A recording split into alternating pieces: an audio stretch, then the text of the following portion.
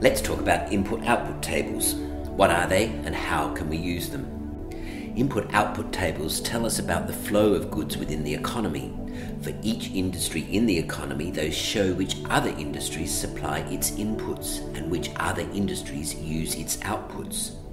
You must imagine a matrix, a grid of rows and columns.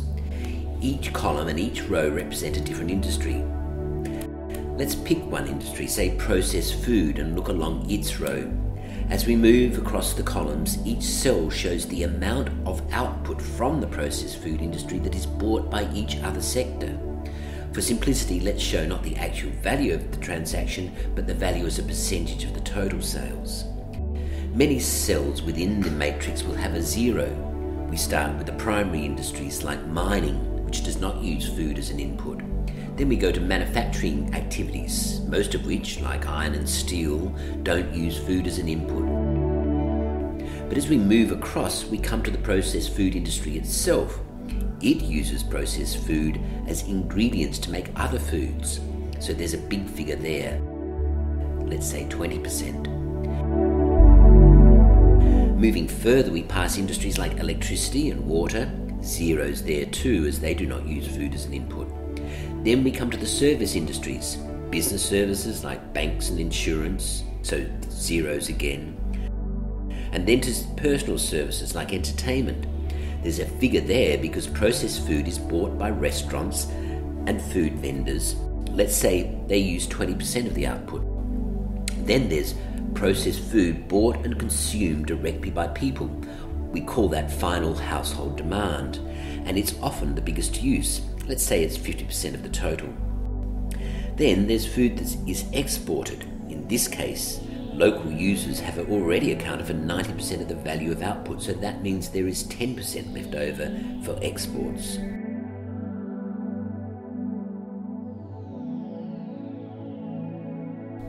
And the last column is the sum of all the others, so 100% of the value of production. That's the output side. The input-output tables also show us from where processed food gets its inputs. And we do so by this time looking down the column headed by processed food. Unsurprisingly, a major source of inputs comes from the agricultural sector.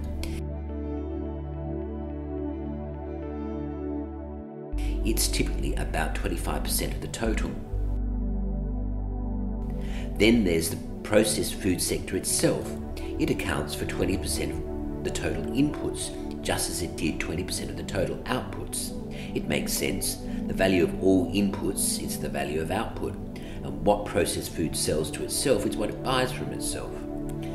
The manufacturing sector provides other inputs too, typically packaging from the paper industry and sheet metal for tins and glass for bottles, say 10%.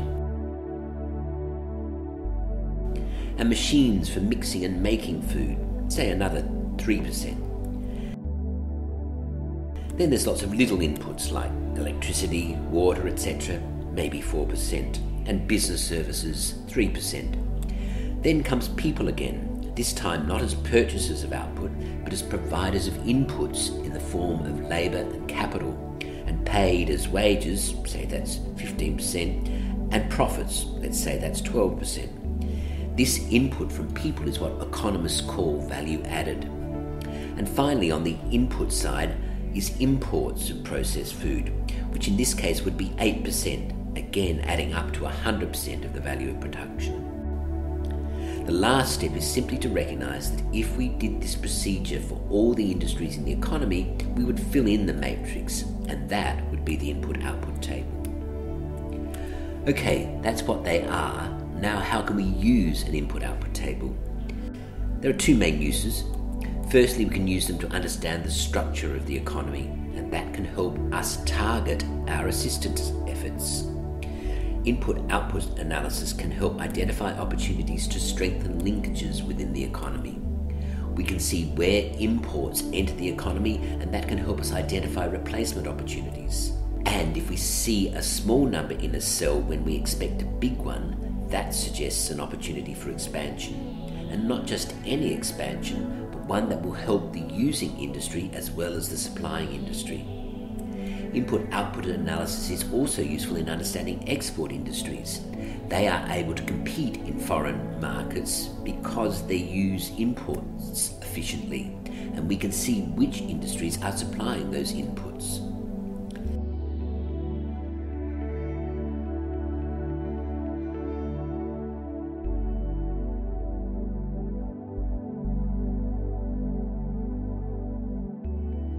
Secondly, we can use input-output tables to assess the impact of some change. Let's say the food processing industry expands by 10%.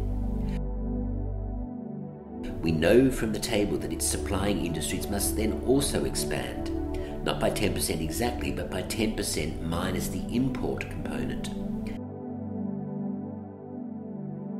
And the industries that supply those supplying industries must also expand by 10% minus the import component. And this process goes round and round, each time with a leakage to imports. There are algebraic techniques that allow us to add up these rounds, at least until they get too small to worry about. And the full impact of this expansion is the so-called multiplier effect of the initial change. So input-output tables give us a means to model change in the economy. That's quite a lot from one little